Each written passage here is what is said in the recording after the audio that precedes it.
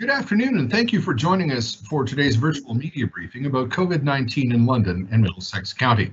We are glad to have you along with us. Also happy to be joined this afternoon by the Mayor of London, Ed Holder, and the Medical Officer of Health at the Middlesex London Health Unit, Dr. Chris Mackey. A welcome to members of the media in attendance this afternoon, and for those who are returning and have been with us before, and for those who may be new, just a reminder that when you do have questions, click on the text bubble with the question mark here on Microsoft Teams. And if you could, when you submit your question, indicate your name as well as your media outlet and who your question is for. Finally, a welcome to those joining us on Rogers Television, as well as the Rogers Facebook page and YouTube channel, listeners on Global News Radio 980 CFPL, and those who are joining us on the CTV London website. Let's get to the opening remarks right away, and we'll start with Mayor Ed Holder. Mayor Holder. Well, thanks, Dan, and good afternoon, everyone. So we've had back-to-back days now of case counts in the mid-30s. While it's not necessarily tied to press the panic button, it certainly causes concern. At the same time, I take some measure of comfort knowing our vaccination rates continue to climb, with more people, and especially younger people, rolling up their sleeves on a daily basis. When I look at the overall numbers as of just a couple of days ago, London Middlesex had pulled ahead of the provincial average for first shots administered to the 12 and older population. We're at just under 85%, 84.7% to be exact. And we're now at the provincial average on second shots at 78.4. Let me also thank those who remain active, involved in our vaccination efforts through any number of ways. And that includes staffing our mobile clinics at White Oaks Mall, which opened earlier this week. We saw great turnouts at a similar clinic at Masonville Place earlier this month. And we're hoping that success to continue, one vaccination at a time. Beyond that, and unrelated to the pandemic, I'd like to give a strong acknowledgement and shout out to those from Fanshawe and Western, in particular for speaking up and taking a stand against gender-based violence. I know the London Police Service continues to actively investigate recent allegations. It's absolutely critical we allow that investigation to proceed. Regardless of the outcome, however, we know that gender-based violence exists. And we also know, or at least we should know, that every single one of us has a role to play in its eradication. The City of London, for example, is an active participant in Safe Cities London, the United Nations initiative which is aimed at addressing sexual violence that occurs in public spaces. We're also fortunate in London to have such a range of compassionate staff and volunteers at a number of support organizations. That includes ANOVA, the London Abused Women's Centre, and at LOSA, along with case managers both at Fanshawe and Western. Ultimately, however, as I mentioned, we all have a role to play. Everyone can make a difference, and everyone can look out and stand up for one another. In part, it's how we act, how we behave, but it's also what we say and sometimes what we don't. I noticed just very recently in media that there's signs that are being put on Western's windows and doors, and it says, "See something, do something." Again, it's been a traumatic week for too many. Never mind as a father or as a husband or brother. As a human being, my heart breaks for those who have suffered. Aside from supporting those who have been subjected to gender-based violence, we owe it to survivors to ensure it doesn't happen again. Over to you, Dr. Mackey. Thank you very much, Mr. Mayor. As usual, you've hit some very important points. I appreciate you identifying this region pulling ahead of the provincial average in terms of vaccination rates. If you look at how the province calculates those rates, we're actually even further ahead at 87% first doses and 80% second doses just reached this week. And absolutely appropriate, I believe, to bring the issues happening in association with gender-based violence around students and young people in our community into the conversation around COVID. We are seeing a lot of people reacting in ways that have caused harm related to the pandemic, whether it's the stress of lockdown or whatever the case. Certainly, there are no excuses here. And I think there was a firsthand account shared on social media this morning of a sophomore and supervisor who had been part of orientation week activities very disturbing to hear firsthand from her what she witnessed. On the COVID front, we do have some important developments. The federal government has now indicated, and Ontario is aligned, that in spite of some vaccines that are used overseas being approved by the World Health Organization, they won't be considered adequate in terms of the vaccine certificate system that Ontario is implementing. The two vaccines that come out of China are the Sinopharm and the Sinovac vaccine. At this point, Health Canada and the Ontario government are not considering those doses of 2 doses of Sinopharm Sinovac to be adequate to be considered immune under the vaccine certificate system. That will mean that people who have had those vaccines and have not had an additional dose of either AstraZeneca or one of the mRNA vaccines, Pfizer or Moderna, will need a 3rd dose of one of those vaccines. We've had a number of people come forward with this question, and up until now, the provincial federal government have considered, the WHO approved vaccines to be adequate. At this point, that is changing. And so, a number of people have actually come through our clinic, lots of students or international travelers saying they've had 2 doses of Sinopharm or Sinovac and being told you don't need an additional dose. And that advice is changing now. So those folks do need a 3rd dose of ideally one of the mRNA vaccines that are available in any of our clinics. We have had a bit of an issue arise with a religious exemption form that the health unit had been using for staff. Because it was publicly available, we made it available for businesses in case they wanted to use it. It's actually been abused. It's been used in other jurisdictions as a form that should justify religious exemption to vaccination. That's not the purpose of the form. It was really an internal form to flag for our HR team that there was a need to have a conversation with the individual. So even within the health unit, filling out the form wasn't an automatic religious exemption. What it did was trigger a conversation so that can be worked through between the individual and the organization.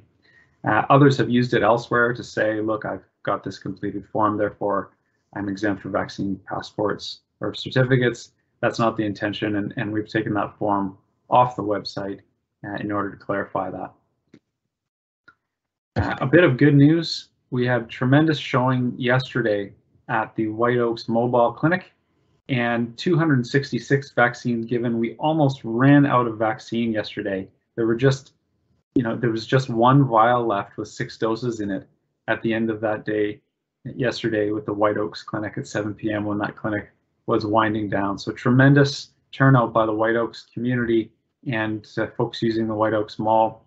Once again, thanks so much to White Oaks Mall for partnering with the health unit to offer that clinic. And we've sent them more doses than previous days today, and hope to see that demand continue, and we'll continue to be ready. Big thanks to everyone who continues to roll up their sleeve. In order to highlight for you the shift towards mobile vaccine, I'm going to share our daily update bulletin that we have shared on this call a number of times before. Is that coming through, Dan? Yes, it is, Dr. Mackey. We can see it. Great. So this is the dashboard of vaccines that have come through the health unit or the partners working directly with the health unit, such as London Health Science Centre at the Agriplex or Middlesex London Paramedic Services. And you can see that cumulative doses, the difference between this and what is reported on our website is essentially pharmacy doses. So there are well over 100,000 doses that have been administered in pharmacies, and big kudos to the pharmacies there. Almost all the rest of the vaccines are through this dashboard. The total doses administered yesterday were 766. The Mount Bridges Clinic, Agriplex, is closed Tuesdays and Wednesdays. Mount Bridges is open on those days. The Mount Bridges Clinic saw just 91 people attend the clinic yesterday. Our mobile teams, and we had, I believe, 3 in the field, had 532 doses administered. So the large bulk of those 766 that were administered yesterday, including, as I mentioned, 266 at White Oaks Mall, 143 other community partner vaccinations. That would include primary care and Middlesex London paramedic services. So you can see that mobile is what's happening now, right now. That is really where people are attending to get the bulk of vaccines these days. Then I will pause there. Look forward to any questions. Thank you very much, Dr. Mackey. And we do have quite a few questions, so let's get to those right away. And in looking through the questions, I noticed that there's some breaking news that's been happening in the last couple of hours around Health Canada's decision to shift from the company names for vaccines to the trade names. So, Dr. Mackey, there are a couple of questions about that we'll be getting to shortly. All right, the first question this afternoon comes from Jane Sims at the London Free Press. Dr. Mackey, it's been 2 weeks since the health unit advised local businesses that they should have their own double vaccination policies. Since that announcement, how many businesses have reached out to the health unit for guidance? Do you expect there will be widespread policies to match the province's vaccine certification program starting next week? Jane, a number of businesses have reached out. I don't have a count for you at the moment. One of the main routes is that we will be co-hosting a webinar with the London Chamber of Commerce as of next week. And so that's where I think we'll have a lot of the engagement with businesses. And we can certainly update you after that around the attendance there. Thank you very much. Let's go to the next question, and it's a follow-up from Jane Sims.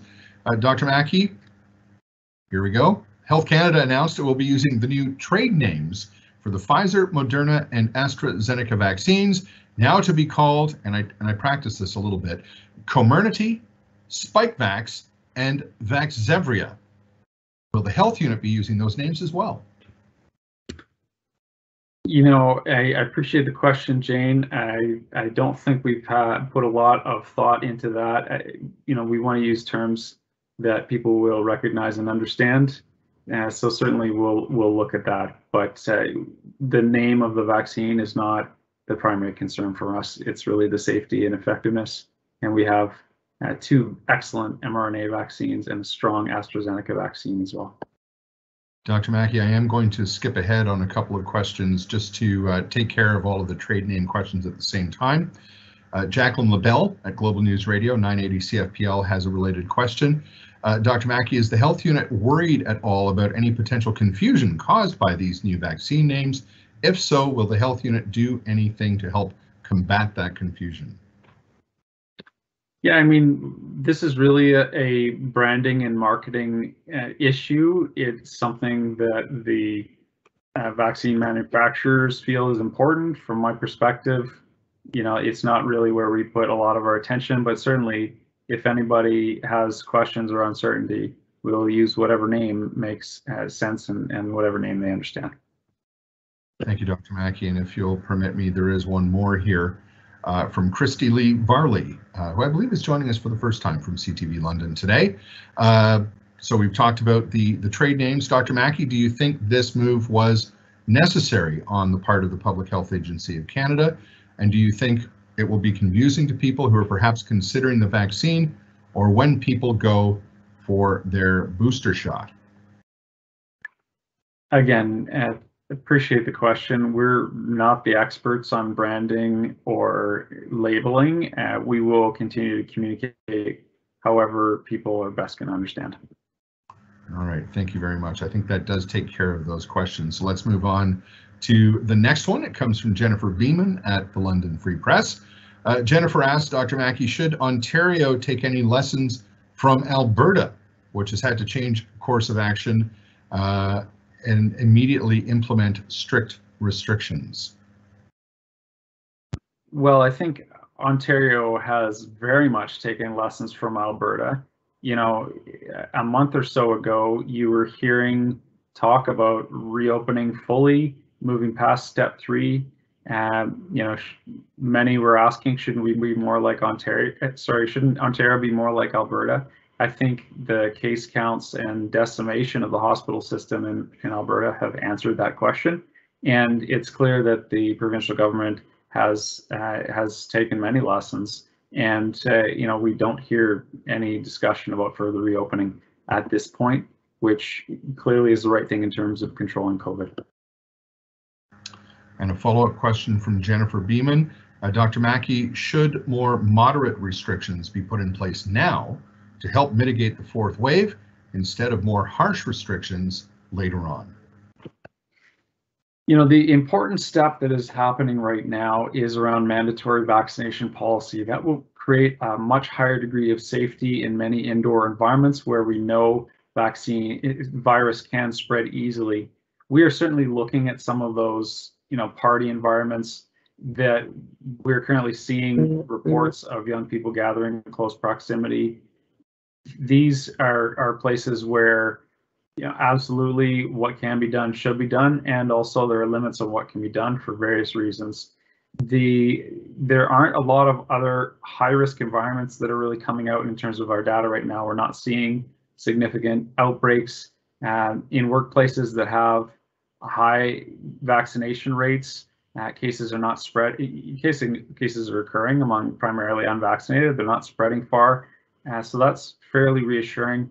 And there's actually a plateau in the data provincially and locally where you're seeing the case counts flatten very much, which again is likely related to high vaccination coverage, as well as some naturally acquired immunity among the unvaccinated as they get infected with COVID. So, we're looking at that. There are additional measures being put in place, especially around vaccine policy. They all will make a difference, and hopefully we can avoid a really significant wave this fall. Thank you very much. And a final question from Jennifer Beeman for you, Dr. Mackey. How is the health unit's third dose rollout going, especially in long-term care? Do we know how many people have received a third shot? Yeah, so that is ongoing, Jennifer. We're not reporting back third doses separately at this point, but as that campaign continues, that certainly will be the case. Almost all of the long-term care facilities in our area have been able to come on board with the COVAX vaccine tracking system and are able to vaccinate their own staff, with some logistics support, primarily around supplies from the health unit. So that's a huge shift. Huge thanks to everyone in long-term care who has been working to make sure that they have that capacity in-house. Thank you very much. The next question comes to us from Kirat Walia at the Western Gazette. Mayor Holder, this is a question for you, and it does relate to something you mentioned in your opening remarks. Kirat is asking, Mayor Holder, will you be attending the walkout on Western Campus tomorrow? Well, Kirat, thank you for that question. Tomorrow, actually, I'll be away at a family funeral, but frankly, if I could have been there, I absolutely would have. This also gives me a chance to acknowledge and commend the organizers of this event. I gather all student-based and student-prompted, and I think that's so important. And look, I truly hope it will help in changing culture and the healing process. So while I can't attend, I look forward to helping in any way, absolutely, that I could going forward. Thank you very much, Mayor Holder. Jane Sims has another question for Dr. Mackey. Dr. Mackey, this relates to your opening remarks about full vaccination. Dr. Mackey, how many people in our region would have taken the Sinopharm or Sinovac vaccine? Yeah, thanks for the question, Jane. I know people pre-submit a lot of questions, so I always appreciate any that do relate to the opening remarks. Our estimates would be that it's in the hundreds. We don't have exact data. Many of those people have come to the health unit or submitted through our online portal their evidence of vaccination so that they can be tracked through the COVAX system. But we don't have an exact number, and that hasn't been mandatory to this point. So there certainly are those that are out there that haven't done it.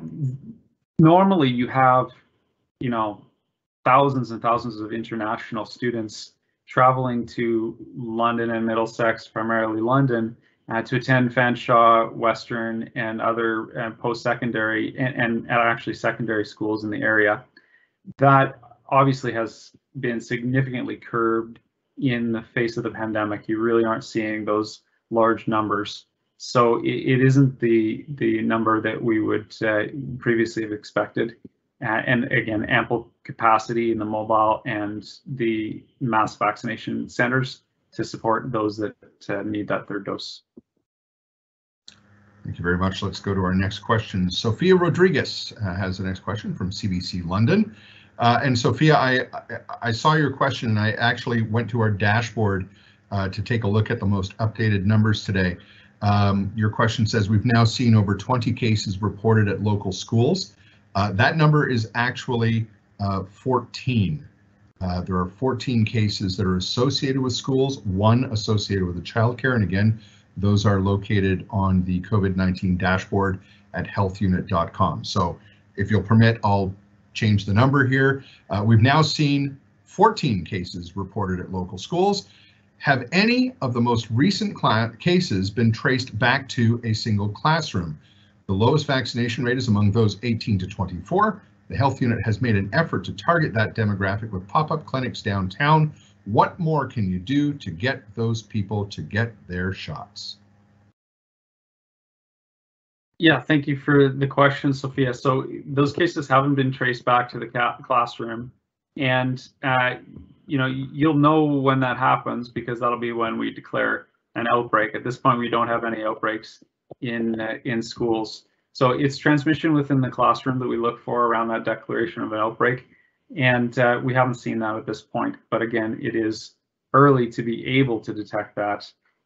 Simply because of the time that it takes for symptoms to show up and test results to come back. So yes, lowest. So separately, now we're transitioning into the post-secondary sort of age. 18 to 24 vaccination rates is lower. The doses till dark that we're doing on Richmond has been a huge boom to that population. We're seeing a lot of the young folks attend for doses there. We're actually getting a lot of that crowd in the malls as well. The experience at Masonville last 2 weeks, I guess, when we vaccinated about 2,500 people in a 14-day period in Masonville Mall, is that the majority, about 60% of those folks who got vaccinated in the mall were under age 30. So really exactly the demographic that we're talking about here. And I mean, the malls have been tremendous supports. Huge thanks again to Masonville and to White Oaks, and we look forward to continuing that partnership. Jane Sims is back with another question, Dr. Mackey, and again, this relates to something you brought up in your opening remarks. Jane asked, Dr. Mackey, what is the criteria for a medical exemption from a vaccine in Ontario? Yeah, there really are not a lot of medical exemptions that are deemed to be required. At this point, the medical exemptions are primarily around allergic reactions. So if somebody has a documented, physician diagnosed allergy to one of the components of the vaccine, they may be able to actually still get vaccinated under the supervision of an allergist. We do have an allergist at St. Joe's that offers that. However, that would potentially be considered a legitimate medical exemption. The other exemption is around, again, severe physician diagnosed documented reactions to a single dose. If somebody has a very severe reaction to their first dose that potentially could be life-threatening, then that obviously becomes a medical exemption to getting the second dose. And a related question from Jacqueline LaBelle at Global News Radio, Dr. Mackey. In regards to the religious exemption form you mentioned in your opening remarks, how many people accessed it this month before it was taken down from the health unit's website? Yeah, thanks for the question, Jacqueline. I don't have the count. We don't necessarily track how many folks have clicked on that link. And just a word to our media members who are joining us on the call. If you do have a question you haven't yet submitted, now would be the time. We're down to the end. So once again, if you do have a question, click on the text bubble with the question mark in it here on Microsoft Teams, and we will get to that question, hopefully, before the end of today's briefing. Jennifer Beeman is back with another question from the Free Press. Dr. Mackey, about that plateau, what's happening here? Is it still too early to see any return to school related surges? Yeah, and appreciate the question. So Jennifer, the question about why are we plateauing provincially and locally, the most reasonable explanation is around the high vaccination rates. Again, you've got a little bit of naturally acquired immunity in people who are unvaccinated as they acquire COVID. It is a bit early to see significant spread related to return to school. There's also a lot of safety in the school system, particularly around masking and the extension of masking to the younger age groups. That really does help control the spread in indoor environments. But you know, it looks to be primarily related to high and climbing vaccination rates that are really highest in the world at this point. Thank you very much, Dr. Mackey. And that does bring us to the end of our questions for this afternoon's virtual media briefing. I'd like to thank you very much for joining us, and also thank you, Dr. Mackey, Mayor Holder, for your information, your insights, and your comments as always. We will be back with our next virtual media briefing on Monday, the 20th of September at 2 p.m. We hope you'll be able to join us then. So between now and next Monday, have a great rest of your Thursday afternoon. Have a wonderful weekend, and so long for now.